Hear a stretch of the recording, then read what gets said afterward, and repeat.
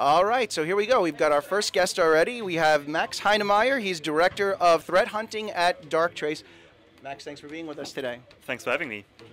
All right, so I wanted to talk to you a little bit about some of the threats that you have been hunting lately. We talked a little bit before, and you said one of the trends you're really noticing is a lot of cloud-based threats. So tell me what you've been observing. That's correct. We see a lot of cloud threats that come from all sides, really. So as more people move towards the cloud, and believe me, every single customer I talk to, every organization has a cloud strategy or moves to the cloud. As we see that, there's more and more cloud threats because the cyber criminals out there, they move towards where the money is, and that is in the cloud these days. So we see rapid shifts from the old school, low and slow moving attacks to more and more fast-paced attacks. So if you think about brute forcing or smash and grab, we see a lot of attacks that just try to target Office 365 accounts, Salesforce accounts, so things that are out there where the attack surface is very well defined and companies still struggle to find the right defense. Because most companies say, well, it's in the cloud now, so it's secure, but there's more to it.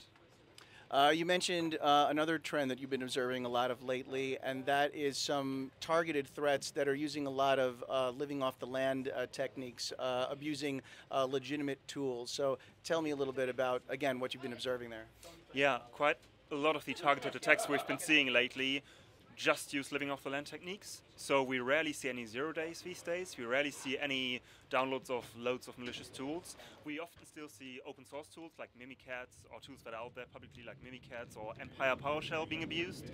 One particular incident was interesting in a government network in Europe lately where I got caught in. It's an offline network, so no remote access. And we just saw the actor move from workstation towards domain controller by writing files to the /system32 file share over the network for the first time and just writing PowerShell files, like really dodgy, obfuscated files. So what stood out was the part that was unusual, right? That desktop never talked to that domain controller before, certainly not over the network and certainly not writing PowerShell files straight to System32.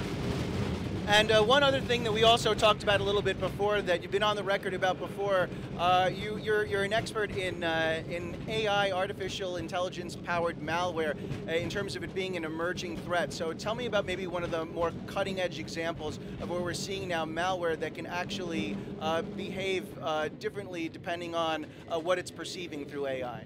Perfect question, really. So it's going to be the next paradigm shift, AI-based malware. And it can come in many different shapes and formats, but if you think across the attack lifecycle, every single stage can be augmented by AI as an attacker. So if you think about phishing, right, if malware can understand context, understand natural language, it's very simple to spin up phishing tweets at scale or phishing emails at scale. If we think about things like lateral movement, if you have malware that understands context, it knows if your computer talks to mine, or if your computer doesn't talk to his computer, it's very easy for the malware to make the judgment call because it understands normal behavior. And it suggests to the attacker only abuse this trust relationship. Or data exfiltration, for example, further down the kill chain or the attack lifecycle. If your computer normally talks to Zoom or WebEx, and there's a lot of data being shifted every Friday night, then the malware can learn that and actually abuse this known and trusted channel for very covert data exfiltration. All right, real quick before we hit your final stop, you know, a lot of Darktrace customers use the technology to find any number of like rogue devices or shadow IT devices in their organizations, and at times you've actually found some very unusual, strange rogue devices that should not have been connected in the first place. What's your favorite example from recently? I've got many favorite examples of shadow or IoT devices that are compromised. I think the outstanding one is a smart locker. So a locker, a physical locker with a smart lock on it. I don't even know why you would have such a thing in an enterprise environment, but it got compromised by a threat actor because it was connected to the internet and used as a stepping stone inside the environment. All right, great. Thanks a lot, Max. Appreciate it. And we're on to our next guest. Cheers. Thank you very much. All right.